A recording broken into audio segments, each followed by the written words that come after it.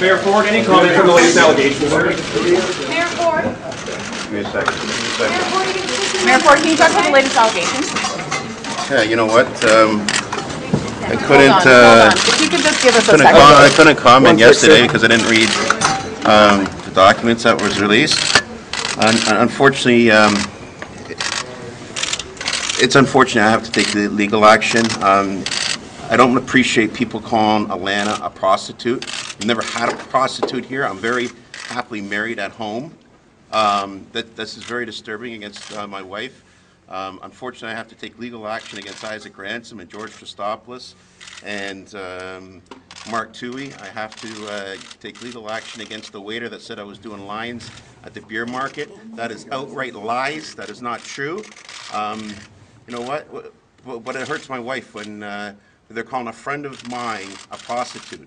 Alana is not a prostitute. She's a friend, and it makes me sick how people are saying this. So unfortunately, I have no other choice. I'm the last one to take legal action. I can't put up with it anymore. So I've named the names. Litigation will be starting shortly. I've had enough. That's why I warned you guys yesterday. Be careful what you wrote.